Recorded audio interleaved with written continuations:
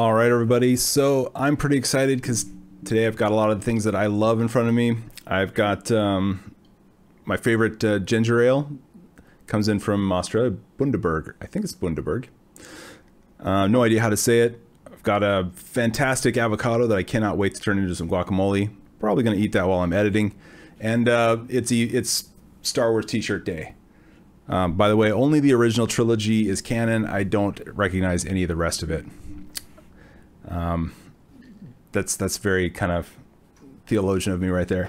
But there's something that I cannot stand that absolutely drives me nuts, right? And what drives me nuts is when I hear what I like to call biblical language folklore. And that's when a preacher comes out and they will just kind of, they'll parrot something that they've probably heard somewhere else.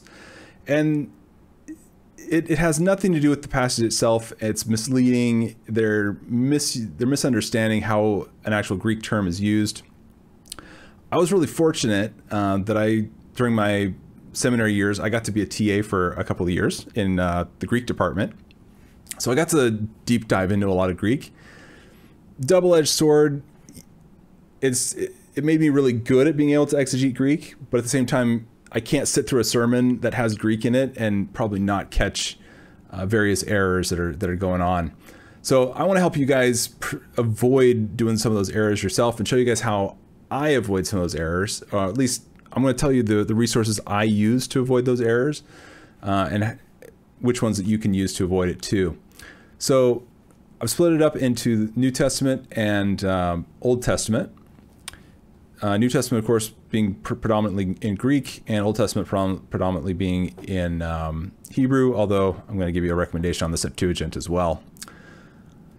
All right, so the New Testament, I like to base off of an interlinear, and the interlinear I like to use is the SBL. I think the SBL is really kind of the gold standard of critical texts when it comes to putting the manuscripts together. So I use Logos Bible software. I think every pastor really should consider using Logos Bible software. I think it's just the gold standard in the industry, and I think it's the one you should use.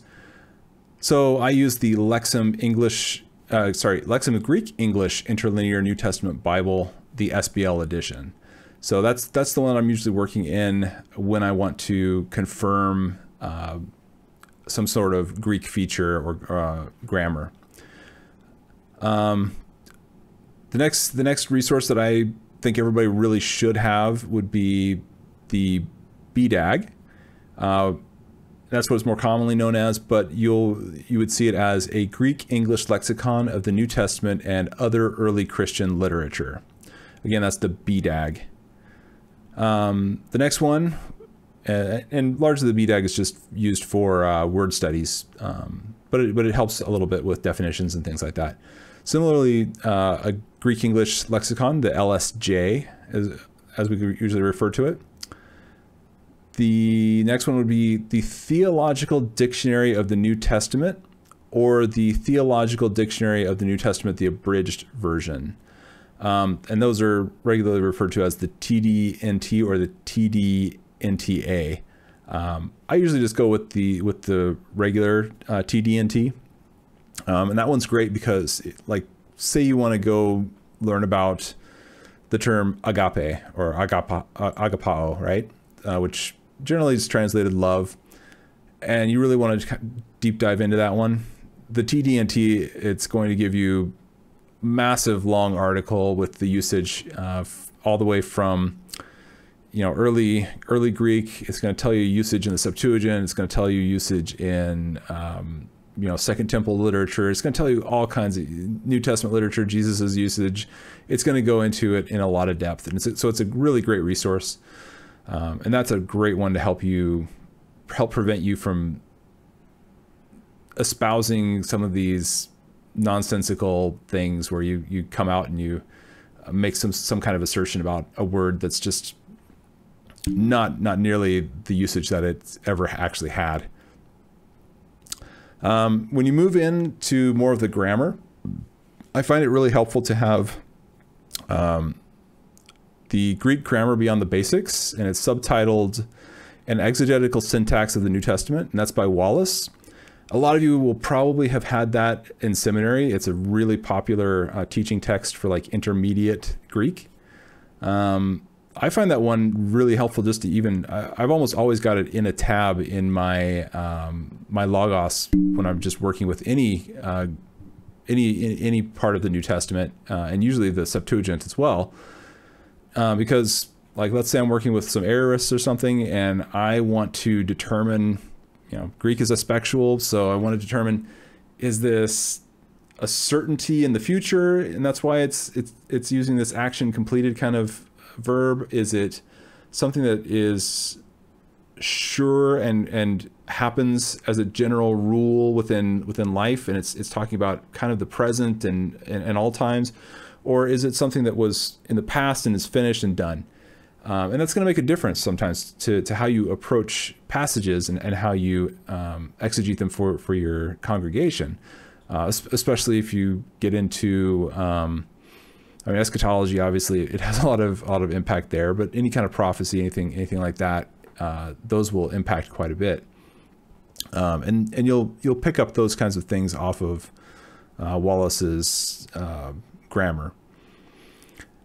Similarly, because it can be kind of hard to take Greek and determine some of those categorize that grammar, I find it can be helpful to have the Lexham SG&T Notes SBL edition, the expansions and annotations. So when you have that open, it'll actually categorize every single word and show you how they categorized them, at least for the Lexham English Bible. So that can be helpful to give you kind of a starting point from which you can analyze it. So really recommend that one. Moving on down into Hebrew. Again, I think it's really helpful to work with an interlinear, especially if it's been a long time since you had to take like basic Hebrew.